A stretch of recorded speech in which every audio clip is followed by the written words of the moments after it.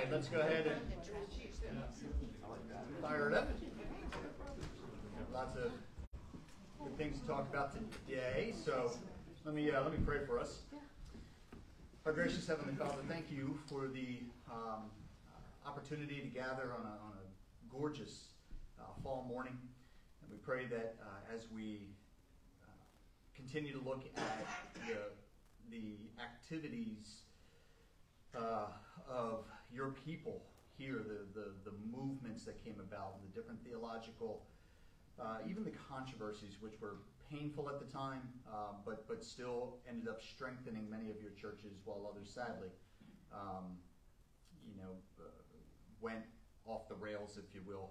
But even in the long run, it has helped to shape us and to help us better know who we are in Christ. And Lord, as we turn very much so to our specific heritage today, in the context of Puritanism, we pray that you would give us insight into who these people were, what they were about, what are some stereotypes that people have that are just not true, what are some stereotypes people have that are true, that we want to make sure that we don't embody.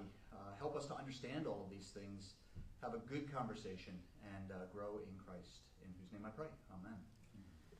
All right, so little recap for us here. If you remember, last week during the intro, he really, Dr. Nichols on the video, set the course for us with this tale of two paths, which he really is just borrowing from Augustine's City of God, where you have the City of God and the City of Man.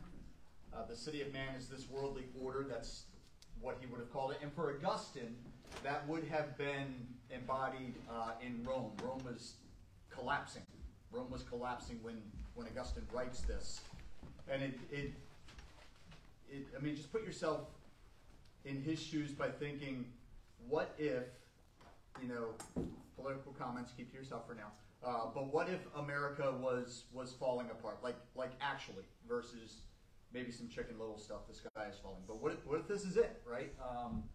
There's signs of invasion, we are losing territory, this is it. We'd grieve. There'd be a grieving process going on, as well as a what on earth is happening, what's going to happen to us, etc., etc. Well, he's going through that, Augustine, but it causes him to go back and say, all right, where's my first allegiance? I may love my nation or my empire or whatever it is, but first and foremost, I am a child and a citizen of the kingdom of God, the city of God, but I'm also, like it or not, a citizen of the city of man while I'm here. And so, to what extent do the two go together, city of God and city of man, the ethics of the two? To what extent are they polar opposites? So that's going to be the tale of two paths. Where can we intersect with culture and society without compromising the gospel? Which leads him to talk about these two paths that then come out of it: cultural accommodation and confessional affirmation. So cultural accommodation is trying to find out where we can fit, but then unfortunately we start little by little to give up the ground of the gospel in order to be seen as cool, hip, acceptable, palatable, whatever you want to say, where we end up being guided by culture rather than the Word of God. Confessional affirmation is to confess and profess the central teachings of the Word of God. That may be through the use of the actual creeds and confessions that then come in through later history, but it doesn't have to be through that. It is more confessing with our lives and our mouths that the Word of God is central, the convictions that the Spirit lays upon our heart take root, and we are, I think there's a real, how do I say this? There's a real danger for all of us, every generation, becoming or accommodating to the culture wholesale. That's a danger for any church, and we're going to see that in a few weeks with liberalism coming up. I wish that I could say I'm 100% in this camp. I want to be. But all I'm saying is my sin doesn't allow me. I find myself here. I don't want to be here. It's like Paul at the end of Romans 7. I don't want to be here. I want to be here. But I can't lie to you and say, oh, I always get it right, or the church always gets it right. I wish that we could, but we don't this side of glory. And so that's where we have to say, where are we failing? Let's repent. Let's hear the good news, and let's move forward. So he's just going to trace these themes out as we go through each movement now. And if you remember, he does talk about, I'm just going to look at this first bullet point, and we're going to look at them today. The group that held sway over Christian identity in the early colonial period, very clearly the Puritans. Who else, what other groups were here on the shores of North America at the time of the Puritans, even a little before the Puritans? There were other Christian groups here, though. Roman Catholics. You had the Roman Catholics through the Spanish, right? Down in Florida in particular, and then they will come over to Maryland. They will come over to Maryland. Were Jamestown Anglican or were Anglican. Yep. So the whole Virginia area is Anglican. Church of England, and so, but here in the colonies, it's going to be Pilgrims and Puritans, and there's a slight distinction between the two, which he'll talk about, and then I'll talk about.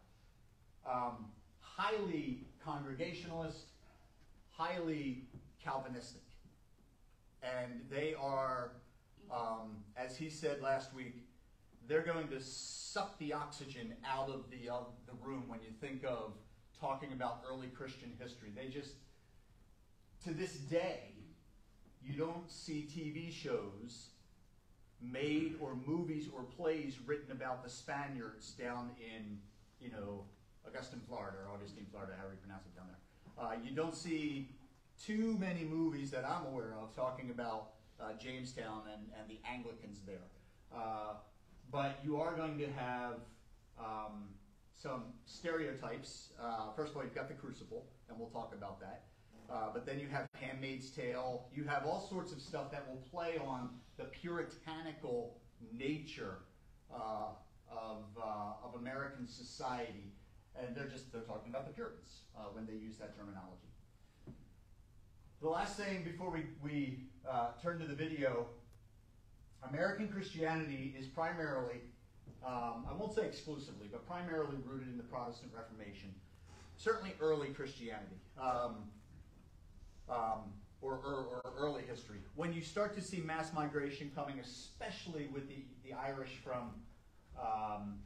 or the Irish coming over, potato famine type stuff, you're going to have Catholicism come with them, and you'll have it come with some other groups.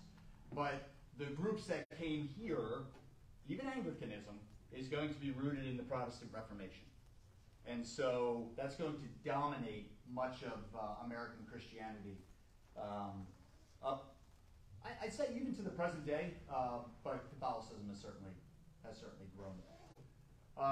Dana, I have a question. Were the Congregationalists or not Congregationalists, Anglicans or Church of England? Yep. It's anonymous, right? Sort of. Yes. Yep. Were they sympathetic towards the Reformation at that time in history? They were. They were. Now, at times you can. At times they seem to be trying to live in two camps, right? But certainly at that time, with even before that, with the likes of a Thomas Cranmer, so some of these early names in there, very much so. You would have had. There would be some theological distinctions. I mean, I can't speak for you, but I'm not an Anglican for certain reasons, but I wouldn't call them Catholic, and I wouldn't have called Cranmer Catholic. And the Christianity Explored evangelistic series that we use, the guy Rico Tice who runs it, he's an Anglican priest. Because he was at John Stott's church. John Stott was kind of the evangelical statesman who was an Anglican. So And there's been a movement of late at my alma mater, at Gordon Conwell, where even somebody like a Ray Pendleton, who was this, the head of the counseling department, died in the Wool Baptist, very kind, very nice. He's Anglican now, right? And there was a shift towards that. And I'm like, how do you go from Baptist to Anglican? Did you do that? Yeah. Oh, I don't see your collar. That's why I was confused. Yeah. Interesting, just point of fact. The Anglican Church now wants to be more closely aligned with the Reformed. Yeah. They're out of African diocese. The African diocese. So if you look at and Episcopalianism is the American or North American version of Anglicanism, right? So if you look at the Episcopalian churches today, by and large, they're going to be very liberal. Not all of them. You'll get pockets where it's like, hey, there's a Bible believing, okay, only one, that type of thing. But you'll have some that will call themselves Anglican, or they're Episcopalian, and they're like, I just can't be in the Episcopalian denomination anymore, and they end up migrating under the authority of the African diocese, because the Africans tend to be much more orthodox and conservative theologically. And so now you have American churches under the oversight of African denominations. And I have a couple buddies who are Anglican priests who moved their churches that way. And I think, hey, God bless you. More power to you. So, last thing is, if you remember, and I think, Philip Schaff, this top bullet. Now this is 1844, but it's us. Every theological vagabond, every peddler comes here to drive his trade without passport or license and sell his false ware at pleasure. What is to come of such confusion is not now to be seen. So it's the idea that America is the land of plenty, it's the land of ideas, and that's a very good thing. It's the land of free speech from early on. That's a very good thing. But it's also the land where we don't like authority. We just by nature, I'd say as humans, we don't like authority because we tried to throw off God's authority. But add to that our culture. The American culture is one where we really don't like authority. In theory, and I love our system of government. In theory, we have checks and balances. And if one of the three branches of our government takes on too much power, which we've seen from time to time and are seeing of late, at least the tendency to push that way, that should make us nervous, right? So, but because we don't like authority, that does open the door for all sorts of ideas to come in here and take root. And I'm glad we don't have a national church. I really am. I'm not pushing for that. But one of the consequences of that is now anybody can come in and start to peddle their stuff, right? Now, I really am going to come back to this in a few weeks when we get to that time period, because that's the Second Great Awakening, and that's where you're really going to see the context of this statement, and you're going to see this really play itself out. But for now, let's watch the video and then spend our time discussing the Puritans.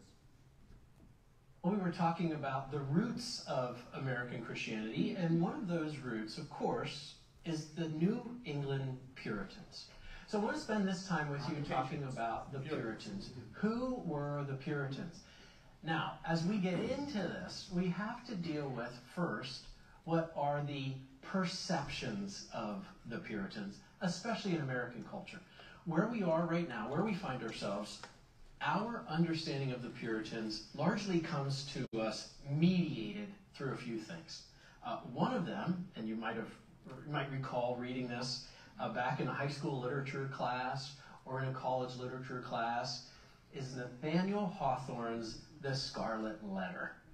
And of course, as you read that story, you come across this notion that the Puritans are self-righteous hypocrites, right? The hero of the story is the one who is ostracized from the Puritan community, the one who's marginalized and doesn't fit in. And the Scarlet Letter, A, which was a symbol of shame, ends up evolving into this almost trophy as Hawthorne unfolds his novel. The other thing we learn about the Puritans is through a play written by Arthur Miller. And it came from a context. It came from a context of the McCarthy era purges. And so he looked back to another moment in American history where the term witch hunt actually originated. And so he takes us back to Salem. Salem and the Salem witch trials of 1692, 1693. And of course, same theme comes out of that. These are self-righteous hypocrites who actually burned people who were dissenters and didn't agree with them. So much of what we understand of Puritans in popular American culture is mediated through these things. There was the famous H.L. Mencken, the reporter at the Baltimore Sun, and just an American cultural commentator, very curmudgeonly, Mencken. And Mencken had this great quote about the Puritans. He said that a Puritan is anyone who thinks that somewhere, someone might just be having a good time. That's a Puritan, right? And we even have this expression, puritanical, right? That's not a compliment. That's someone who's stuffy, and someone who's rigid, and someone who has applied these strict rules to themselves. Well, can we just blow all those stereotypes out of the water? This is not true of Puritanism. So let's first look at what Puritanism is, and then let's look at a few key Puritans, just to get a handle on some of them and get to know some of them. Well, the first thing as we come into what Puritanism is a set of beliefs, but not just beliefs. These are really convictions. We're talking about confessional affirmation and conviction. These are convictions that get played out in how the Puritans lived. And at the top of the list is the Puritans were God-centered. It was a view of the sovereignty of God. It was a view of the holiness of God. It was a view of the transcendence of God. These Puritans, we're going to see this in a little bit, they're not anti-education. They're not anti-learning. The Puritans were all, many of them, before they came to New England, were Cambridge trained and Oxford trained. And they were trained in classical education, and they were classical theists. They had at the center of their worldview a high view of who God is. And that also played out into their worship of God, which is very central for them. In fact, for the Puritans, all of life is to be lived in the worship of who God is. So, we start with God. That takes us to worship. The other thing we find with the Puritans is they were people of the book. The Bible was very much a part of Puritan culture and the Puritan mind. You go back to the New England Primer, the learning of the alphabet, and I don't know if you know what the B is, but the B is B. Heaven to find, the Bible mind. In other words, this is to be your guide. This is the authority for your life. The Puritans were a people of the book. You see this even at the center of their worship, at the center of their church architecture. As you walk into some of these New England meeting houses, and sometimes, mostly they were rectangles, sometimes they were squares, but as you walked into the building, they were very plain, not like the Anglicans or not like the Lutherans. They were very plain, tend to have plain glass windows, plain pews, but immediately your eyes were drawn to the pulpit. It was always prominent. It was always displayed off the ground. Sometimes you had to literally climb a ladder to get up into it. And if you've ever read Moby Dick, there's that great story before they head out to sea. They go to church, and that church, the pulpit, was the mast of a ship. and he climbed a rope ladder to get up into the pulpit. And then once he was in the pulpit, he brought the ladder up with him, right? He was stuck there until he was done. But the idea of the pulpit was twofold. One was a practical reason. This is before microphones, and you had sound systems, and some of these churches are pretty large. And this is also an era before hearing aids, and some of these congregants were maybe on the elderly side and couldn't quite hear as well as they once did. And so the pulpit being lifted up and the pastor being literally over the congregation would allow for the pastor's voice to carry out over the congregation. It was an acoustic purpose, but that was only secondary. The main reason was the symbolism that we come to church to sit under the authority of the preached word. The sermon was like a blood sport for the Puritans. It was the highlight of their week, the sermon. And it was a tour de force, training in the Word of God, sitting under the authority of God. So you begin to look at a Puritan worldview. It was God-centered. Because it was God-centered, it's going to focus on worship, and not just the community worship on the Lord's Day, but all of life as an act of worship. And of course, they're going to be people of the book. The other thing that you find about the Puritans is they were Calvinists. Of course they were Calvinists, because they have a high view of God. But they're going to follow through on all of these doctrines. They're going to affirm the doctrine of original sin. Go back to the New England Primer. B is heaven to find, the Bible mind. You might have heard the one for A. And the jingle for A is, in Adam's fall, we sinned all. And so they start off with this notion of total depravity, that we are unregenerate, that we are dead in our trespasses and sins.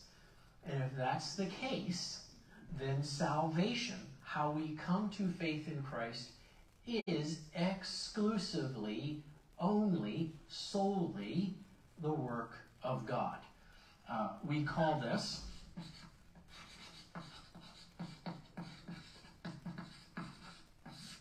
monergism. And monergism literally means work of one. And here we're talking about the work of God. This is going to be very important because it's this Calvinism that is the theology that dominates and undergirds the First Great Awakening. And if that's the case, then that's going to make its way through the preaching, it's going to make its way through in the converted understanding of what is happening at conversion. As we move into the Second Great Awakening, we're going to see a shift away from Calvinism. In fact, on some of the major figures of the Second Great Awakening, we're going to see a flat-out rejection of Calvinism. And so the opposite of monergism is synergism, S-Y-N. Or, that's the Greek. We could go to the Latin, co-opera. Now, I always love this because this to me is the great definition of opera. It takes work to listen to an opera. So I know my buddy, Dr. Derek Thomas, is spinning around right now that I just said that. But opera means work. And co means together. So our salvation is a cooperative endeavor between us and God. In fact, you'll even come to hear revival preachers say things like, God is waiting on you. God is waiting on you. What are you going to do? We'll fast forward a little bit because I just have to because I find it exciting. But we'll fast forward a little bit. There was a tract that was put out by Billy Sunday. And it was like a ballot that you would vote. And it had 3 columns. God, the devil, and you. And then it had 2 columns on the side. For and against. And God has voted. And do you know how God has voted? He's voted for you. So God's for you. But the devil voted. And guess what the devil voted? He's against you. So God's for you. Satan is against you. That's a tie. Then the final column with you, it's a question mark. It's now up to you. You cast the deciding vote. Okay, so let's go back to Puritanism. Let's think this through. This is not just an affirmation of doctrine. It impacts how we understand salvation and how we enter into the Christian life, and has everything to do with how we live the Christian life. Right? So these were Calvinists, and because they were Calvinists, salvation is the work of God alone. Right? Now, one last is, and I'm writing downhill now, but it is the covenant. Now, this is very key. The covenant structures all of the relationships within the Puritan world. First, the covenant structures our relationship to God. This is what we see in the Old Testament. God enters into a covenant with his people. In fact, we see it dramatically and vividly portrayed. And as you go through the Old Testament, what do the prophets do as they come onto the scene? They remind Israel that they are God's covenant people. They remind Israel that God has been faithful to the covenant. He redeemed you from your slavery in Egypt. He brought you out of that land, and he brought you into the promised land. He's given you everything you need. He's brought you into this land of milk and honey. God has never, ever broken covenant or failed you. But what have you done? Right? Even an ox knows its owner. Even a donkey knows its owner. But my people don't know my name. Right? So they've broken covenant. So this is very important to the Puritans, this notion of covenant that governs first and foremost our relationship to God. But then that covenant moves out to the human relationships that we have. So in the family, there is a covenant bond. There's a covenant between father and children and parents. There's a covenant between husband and wife. And they spoke of marriage as a marriage covenant that would be entered into.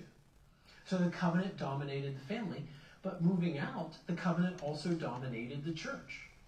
And sometimes Puritans would even use that language of church membership. They would speak of you signing a church covenant.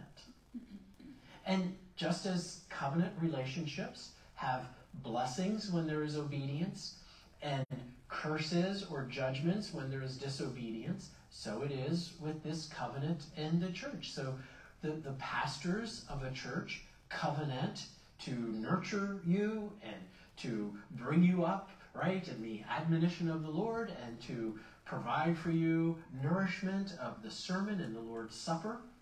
And what do you covenant with the church? You covenant obedience. And so one of the things that the Puritans took very seriously, and they got this from John Knox and the Scottish Reformation branch, is church discipline. And this is the Scarlet Letter. This becomes one of those things that is used to sort of pillory the Puritans and to make fun of them and to deride them.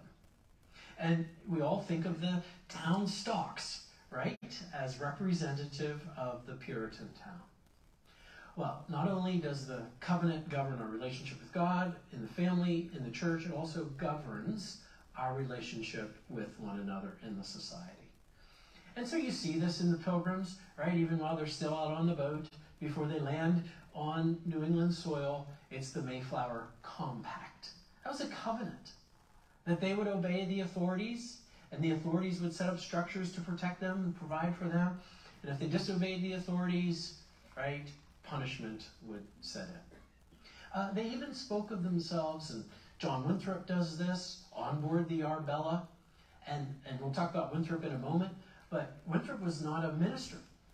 He was actually a lawyer, ends up being a politician, ends up being the first governor of the Massachusetts Bay Colony. But it is Winthrop that preaches the sermon on board the Arbella before they land. And it's in that sermon, titled A Model of Christian Charity, that he gives that phrase, a city upon a hill. But it's also in that sermon that Winthrop says what we are establishing here is a Bible commonwealth. And that is a covenant that these colonists of the Massachusetts Bay Colony, which will evolve to become the colony of Massachusetts, it's a covenant with one another. So the covenant governs all relationships. And here's the thing about Puritanism. Puritanism functions best as a whole system. It's almost like an either-or thing. Puritanism is not really something that can sort of be halfway. It sort of either is or it isn't. And what you see is within a few generations, Puritanism becomes isn't, right? And Edwards is even feeling it in his own congregation in the 1720s and the 1730s. He's feeling himself to be a Puritan. All of this marks Jonathan Edwards. He's the God-centered theologian of God-centered theologians, Jonathan Edwards.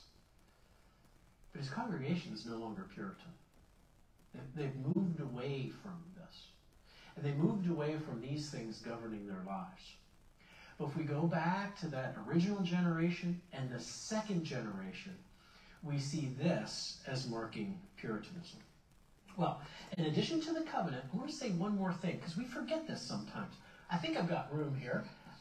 And that is, they are people of two books. They are people of the Bible. They are people of the book. But they are also people of the book of nature. And they use that as a gateway to not hide from learning, but to run into learning. One of the first things they do in Massachusetts when they get here, after they have a governor, and after they build a home, and after they plant some corn, they found Harvard University. They were all about education. Most of the Puritan leaders who landed on the Arbella had degrees from Emmanuel College and Trinity College in Cambridge. And one of the things they made their students at Harvard do was write original poetry. And if you wanted to write it in Latin, so be it. They loved learning. They loved exploring. We're going to talk about Cotton Mather and Increase Mather. These were scientists in addition to being ministers. And so we forget that sometimes about the Puritans. That these Puritans were not just about exploring God's Word, they were about exploring God's world. And they loved learning. And they loved learning about God's world. So let me just talk about a few of the key Puritans and just give you some a little bit of texture to some of the Puritans. One of them is John Winthrop, the one we mentioned. Winthrop is the one who saw colonial New England as a Bible commonwealth. I'll give you his dates. He was born in 1588, in Old England, of course, and dies in 1649. I do find it interesting that he's not a minister, but he's the one preaching and giving the sermon to sort of launch this vision as they leave the Arbella and begin the settlement at New England. Another stalwart Puritan was Cotton Mather. Mather was born in 1663 and he died in 1728. Mather is New England royalty. His maternal grandfather was John Cotton, who was one of those early Puritans, First Church, Boston. And his father was Increase Mather. And Cotton Mather wrote one of the first, this is why I like to talk about him, he wrote the first church history, American church history book ever written. It was called Magnalia Americana Christi, the great works of Christ in America. And it was his way of chronicling these events, of seeing that this was really the work of God and bringing the Puritans there and establishing them. But he went on to write on all subjects. He wrote on medicine. He wrote on science. He wrote on astronomy. He wrote on hermeneutics. He wrote on theology. He is, to me, that consummate Puritan whose mind just explores every nook and cranny, turns over every stone in the stream. And honestly, I think it goes back to the focus on worship and the God-centered. Do you remember what Isaac Newton said, right? He studied science and studied how the world works so that he would have an even grander vision of the greatness of God and the creation that he gave us. And that was Cotton Mather.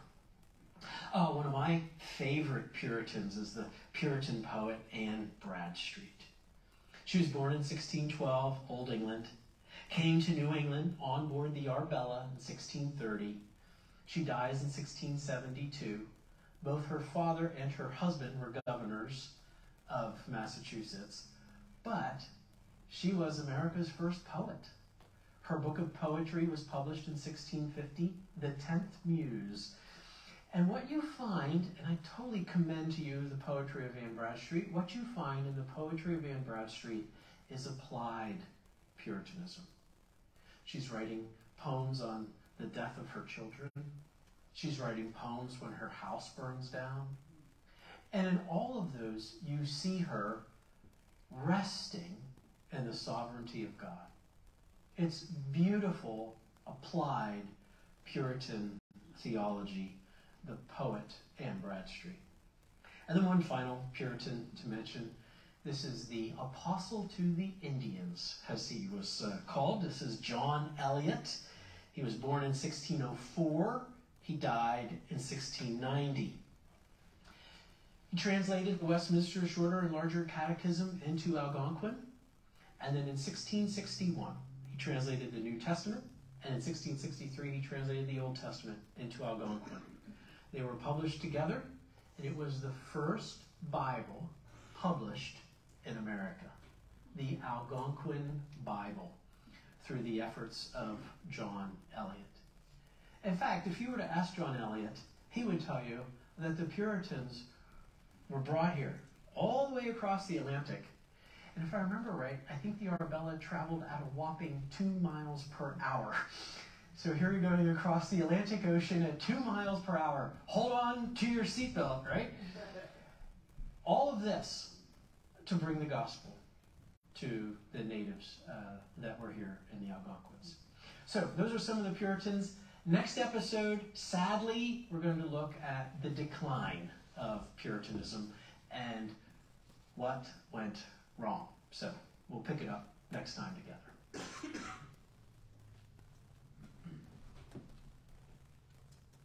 All right. Get that out of there. And go back. So when you think of the 6 marks that he put out that delineate Puritanism, and you could add more, but especially when he started to talk about the architecture of the church, was anybody thinking about ours? Now, this particular one was built 1828, so it's kind of on the tail end, but it still comes right out of much of what he's talking about. So, what about that place over there? Was echoed by him, or what did he say that's embodied in that place over there? What do we call that place? Meeting house. Called meeting house, right? And I'm used to that now, versus the sanctuary. So I'm used to it. So it's the meeting house. Pulpit high. Pulpit high. Yeah. Pulpit high. Before they rebuilt the top of the pulpit, because it had that red little velvet or whatever along it, and it got really worn from the preachers standing there and holding on to it. Before that, there was I don't know what you call it, an elevation, and there was a huge Bible on it. So we don't have that anymore. Yep. But the Bible, there was actually a stand with a huge Bible. Yep. I don't doubt it. I've seen that elsewhere. And it was painted white. And it was painted white. Yeah. So painted white. It's going to be very plain looking, even though we do have the trompe l'oeil painting in there that fools the eye, right? But the original meeting houses that they had, because what's that? That's our fourth building, right, on the premises? Right. The original first couple were just log cabins, basically, based on the readings. They were just kind of little, cut down a tree and build a house, and that's what you got, right? But that's all you needed. And so, though this is certainly an improvement upon that, it's not, I think it's gorgeous, but it's gorgeous as an example of New England congregational architecture. It's not going to wow you like the great cathedrals of this world, right? And because it's not meant to do that. But when you come in, like you said, you come down that center aisle and you're going to see, ba-bam, the pulpit up there. And you alluded to it with your reference to the book that was there. Why is it so high? He gave you two reasons.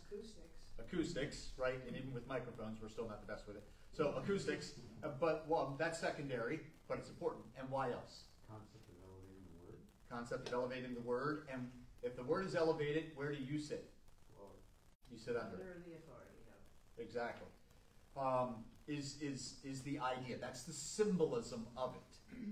And so you will have I'll go back to my previous church. They went through, there's Emmanuel, it used to be Emmanuel Baptist Church, now it's just Emmanuel Church, it's congregational.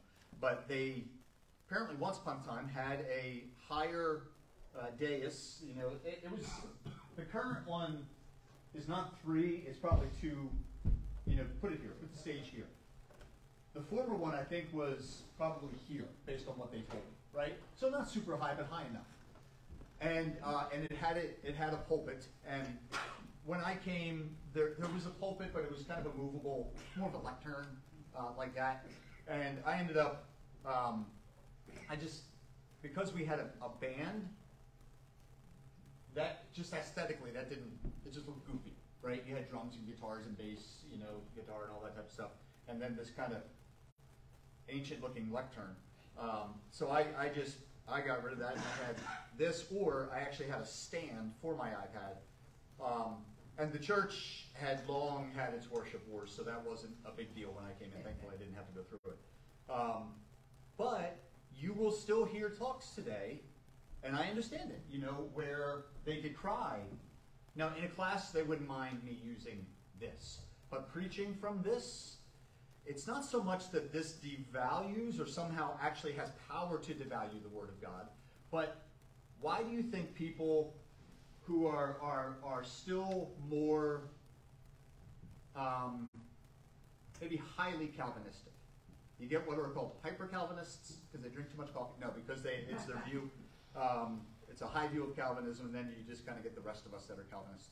But some of your hyper-Calvinists or more stodgy Calvinists, boy, if I preached from this, don't do that. Why? Why would they be so upset at this? This music stand. It's not grand enough for the Word of God. Right. It doesn't say authority. It doesn't, it's not big, it doesn't elevate, not so much me, but me in my office as expositor of the Word.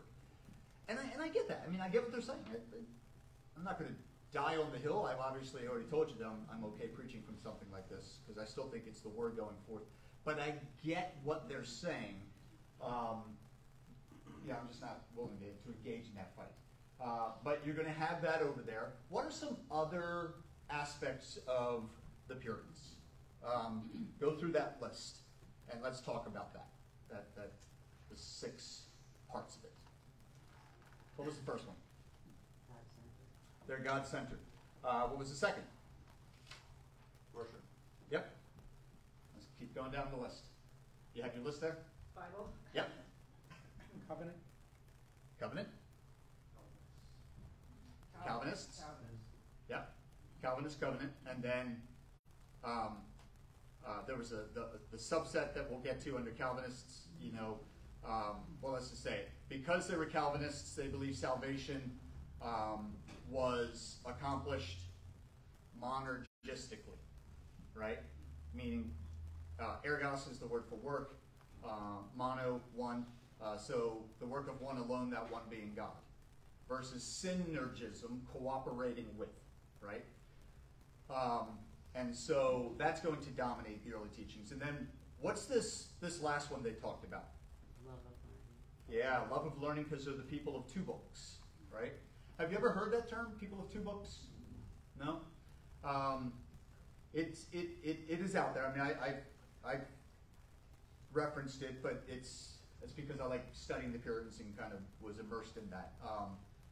I would call myself a modern day Puritan. In fact, Terry Shanahan, he's now our retired regional minister.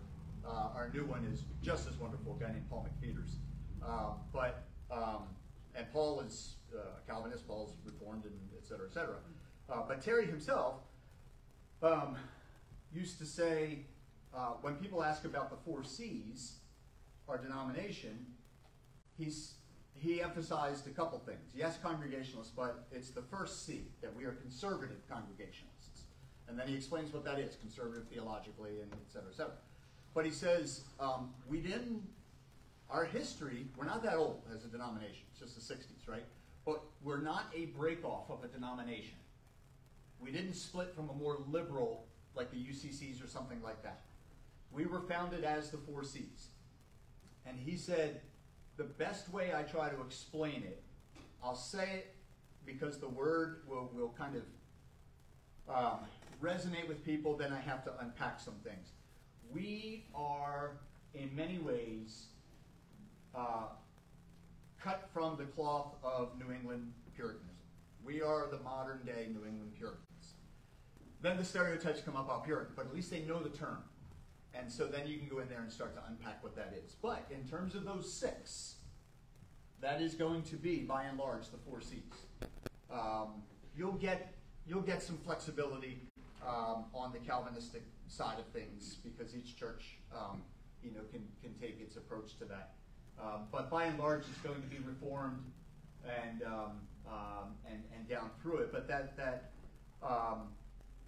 people of two books thing, the idea. In fact, where would that come from biblically? Where would you get the justification to call nature the book of nature? They're primarily going to pull from a New Testament text. There are going to be several texts in the Old Testament, but there's one in particular that leaves all humans hint without excuse. It's Romans. It's Romans 1. It's the whole idea that nature itself, God's created order, declares his glory, so that we are without excuse. Our fault is we suppress the truth in unrighteousness, says Paul. And so, not to go off on too much of a tangent, but it's actually incorrect. Now, hear the full statement of what I'm saying. It's incorrect to say a lack of belief in Christ is why you're not saved. The reason that's incorrect is that's actually not why you're not saved. I mean, it is, but the real reason why you're not saved is because we have suppressed the truth in unrighteousness. We are created to know God. Paul says we haven't done that. We've suppressed the truth in unrighteousness. The only way to now be saved from that eternal error is through Christ. So yes, you do need to believe in Christ. But technically, that's not what makes us damned. It's suppressing the truth of God in our unrighteousness, according to Romans 1. The only remedy is Jesus Christ. Would you say that, I don't know, Darwin, I'll throw him out, but there were many men before him, Yep. I don't know how many decades or centuries or whatever, because they were looking at the same creation They were. that we were looking at. Yep. But could it be that it wasn't what they were looking at creation, rather than it was a moral issue in their individual lives? They wanted to justify their lifestyle, whatever they were thinking of that worldview morally, and then therefore, let's get rid of God and through their interpretation of creation. Yeah. I think I wouldn't doubt that in some cases. I mean, I want to be careful to say that because people were living immorally or apart from God, therefore they ended up becoming, humanistic or Darwinistic, you know what I mean, in terms of their views. But I do, here's where I would agree, what is happening, regardless of how they're behaving, your eyes are either open to the gospel or they're not. Now, here's where my Calvinism comes out. By the sovereign work of God or not. He's either opened your eyes or not. Or your heart has been replaced, the heart of stone's been replaced with a heart of flesh, or it hasn't, right? And so you are either going to be open to God or not, but even then, you're going to get Christians, well-meaning Christians, who are going to disagree scientifically, say, about the age of the earth. Because what they're doing now is saying, all right, here's what we think Scripture says, but here's what we also think science is saying, and the two won't contradict. So, 6 days, for example. And if that's the case, then, you'll get some that say not only 6 days, but, the earth is 6,000 plus years old. And they're going to say the Bible says it, because it says day. But then you'll get other ones that say the Bible says yom, not day.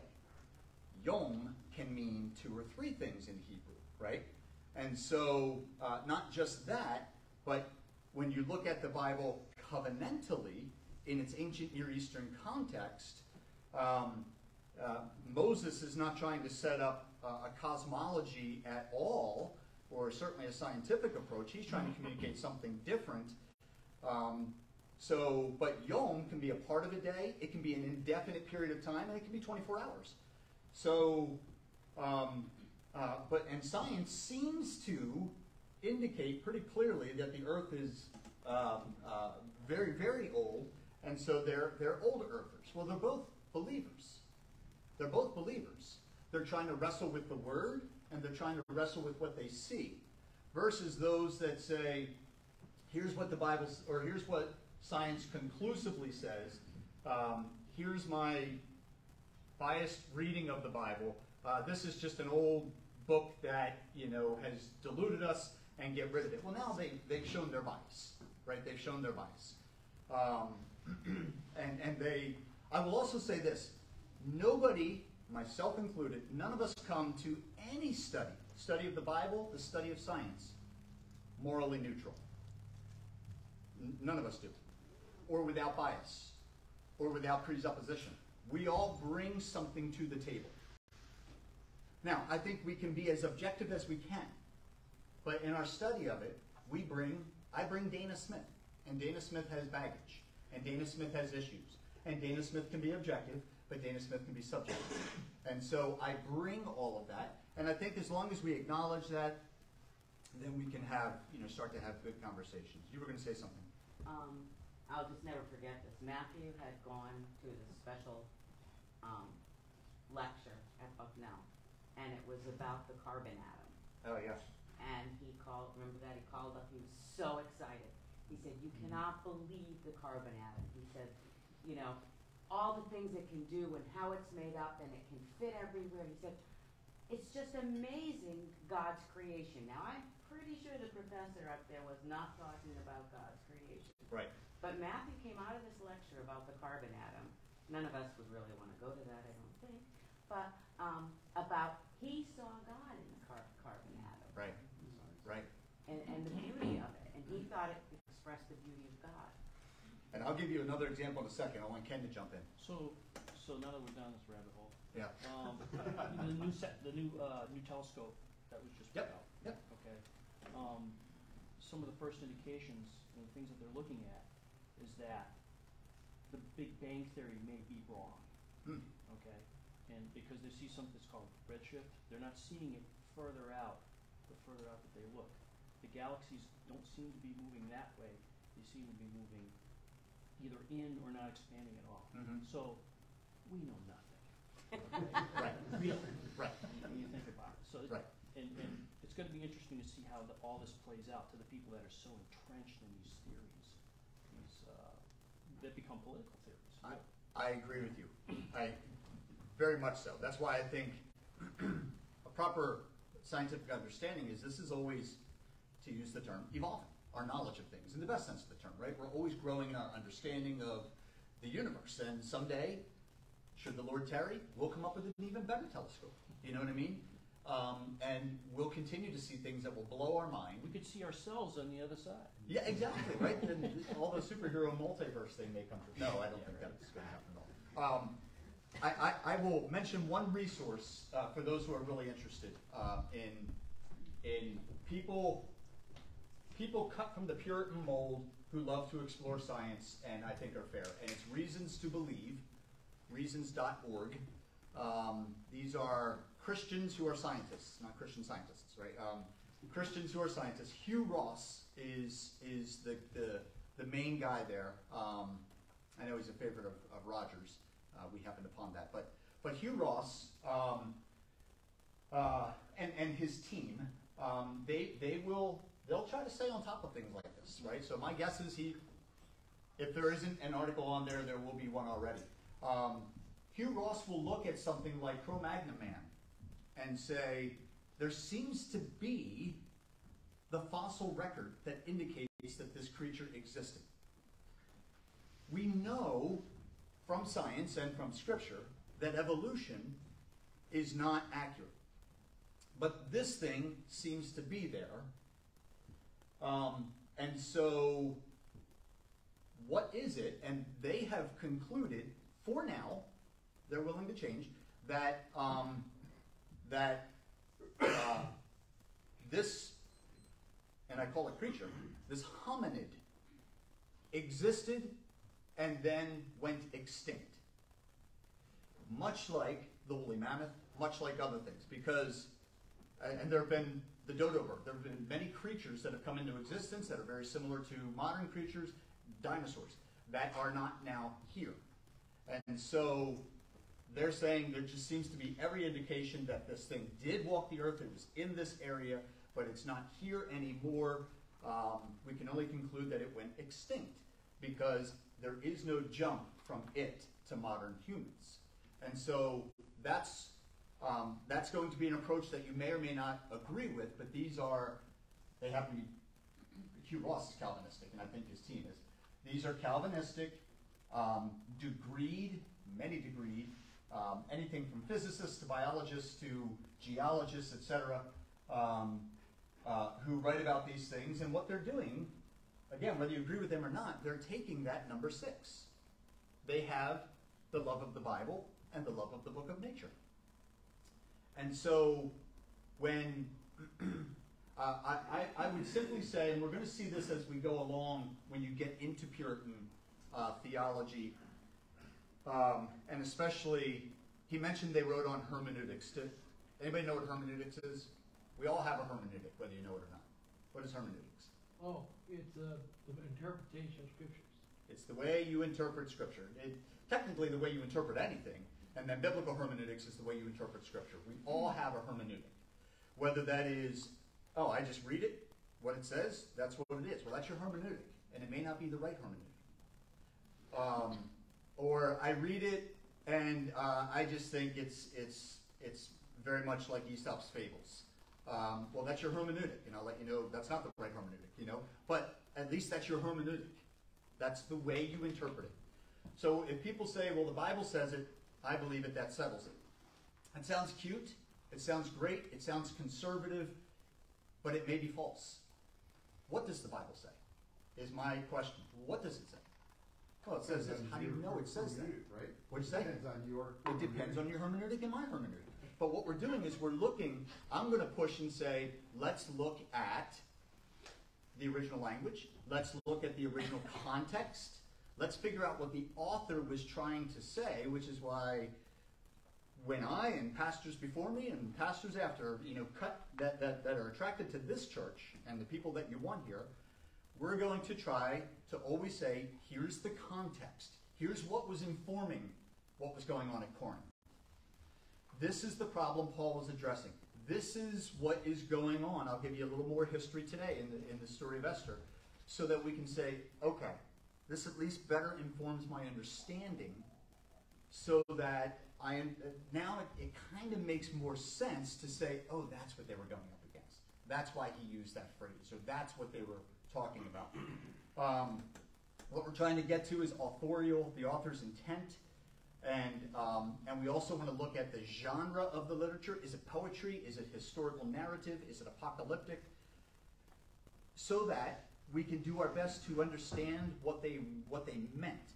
Sometimes it is face value, sometimes it's not. Sometimes a Hebrew or Greek word can have multiple definitions. A very pregnant word, and you have to say, which one is it, and how do I come to that conclusion? So it is hard, right? It is hard. But all of this comes from that love of learning, which is God gave us a mind for his word and for the book of nature. Let's use it.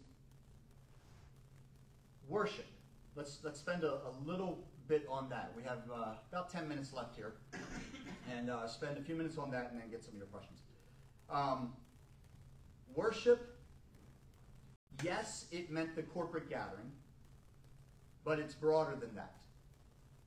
How did they define it? How do you think they defined it? What was worship to the Puritans? All of life was worship. All of life is worship. All that you do. So they would have a high view of vocation. Your vocation is to be used as an act of worship. Do what you do for the glory of God, to the point where Luther can talk about the operator of the guillotine. Technically, you could be a Christian and do that, he would say. Do it to the glory of God. I'm like, well, how do you do that? To God's glory, I pull this cord. But it would be the same as someone giving a lethal injection. To use that extreme example, we don't have electric chair anymore, do we, in any states, or do they still exist? A few states still do it. Or however we do it, someone in a firing squad, pull that trigger. Luther's point, though, was there are certain things in Scripture you clearly can't